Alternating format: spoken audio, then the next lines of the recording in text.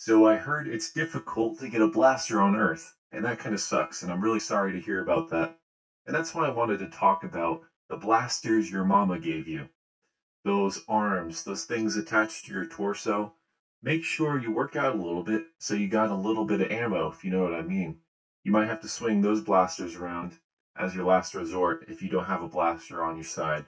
So, again, I apologize for the inconvenience that you guys can't get the blasters out there on Earth that easy, but you can always rely on the blasters that are attached to your torso if you have to.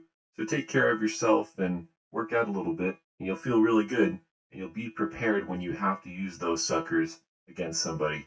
So may the force be with you. I hope you guys had a great day, are having a great day, or that your week goes great and continues to be awesome. May the force be with you always. Roger, Roger.